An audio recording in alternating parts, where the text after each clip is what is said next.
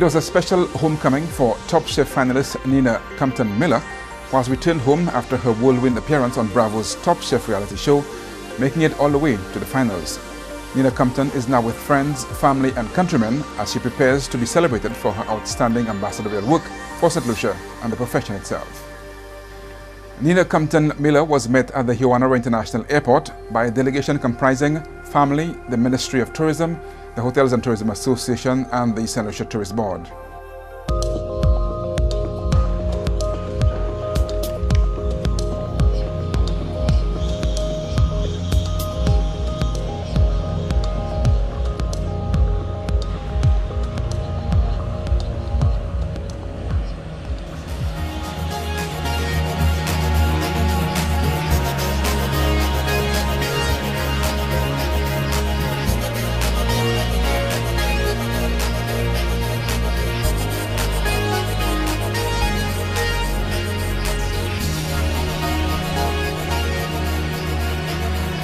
Good afternoon, everybody. I am extremely excited and very thrilled to be back home. And the actual point when the plane touched down, I felt like this is it. I couldn't savor this moment any better.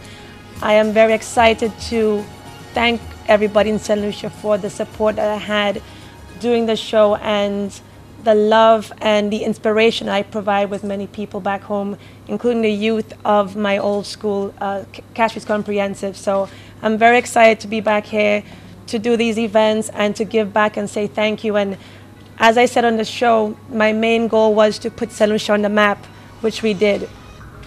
So I'm glad that I got to do that and made St. Lucia a household name. So I want to bring us to the next level in every way possible, and I'm glad to be in this position as the first culinary ambassador. So it's very exciting for me, and I can't wait for this week.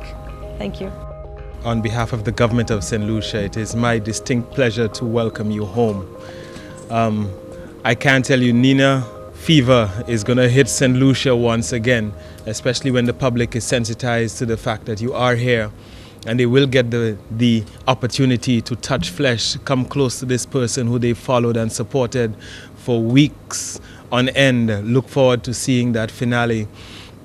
What pleased me most, Nina, I can tell you, is that not just your acceptance of serving as culinary ambassador for St. Lucia for 1 year.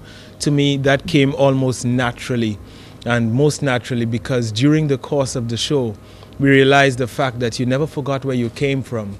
You always referred to the fact that you were St. Lucian, the fact that you wore those earrings that everyone can distinctly recall. We thank you for naturally coming out there and placing this showcase in the country of your birth. And we hope that the relationship that we have with you for 1 year initially, that we hope this is going to endure for many years, that this relationship can blossom from strength to strength. That we not only see it showcase St. Lucia as a destination, but help you as an individual as well to hone in on who, really, distinctly who you are, the things that made you this natural chef on this program as well. So I thank you. I welcome you back to St. Lucia. It's going to be a hectic week, as we said, because there are many activities that we have and we have planned, which will obviously, we're trying to make sure that everybody can get as much of Nina as they can within this short space of time. But at least during this time here, that you enjoy your stay back home, and we look forward to future visits from you and our collaborations in the future. Thank you once again and welcome home.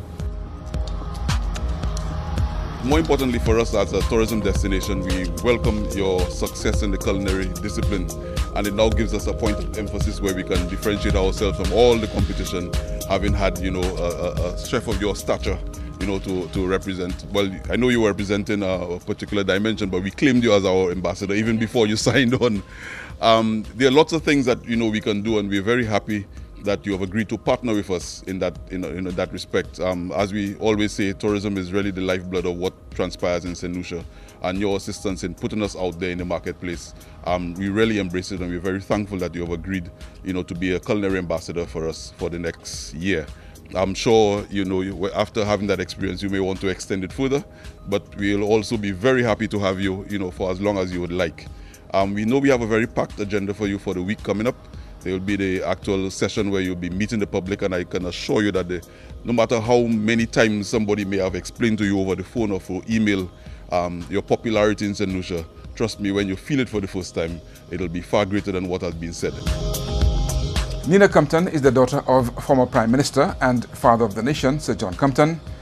Her run on Bravo's Top Chef energized the nation as they followed her travails, the highs and lows on and off the show. You will see more of Nina Compton as the week progresses. Still to come on Calabash Community, the Choiseul Youth and Sports Council and its campaign to save lives on the nation's roads.